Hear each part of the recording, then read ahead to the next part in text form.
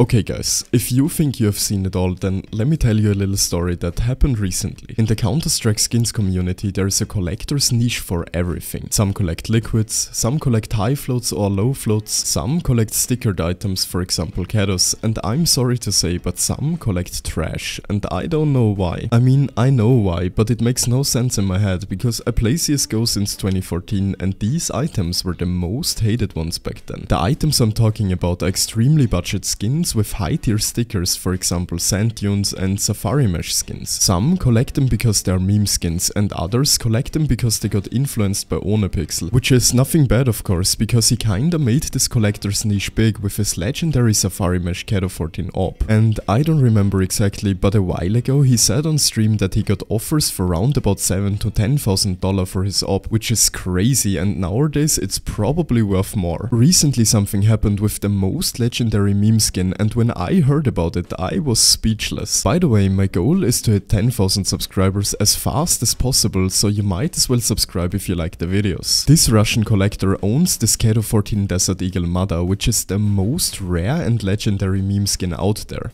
Bruder, this is one of the most expensive, trashy skins, or like trashy base skins, aka like something like an Orb Safari Mesh, a Desert Eagle Mother, in existence. And apparently he recently got an offer for $40,000 cash, but he declined it. And he told me in a private chat that he thinks it is worth way more than this. Do you think this is true? Did he really get a $40,000 offer, or is he just trolling? Like and subscribe for more.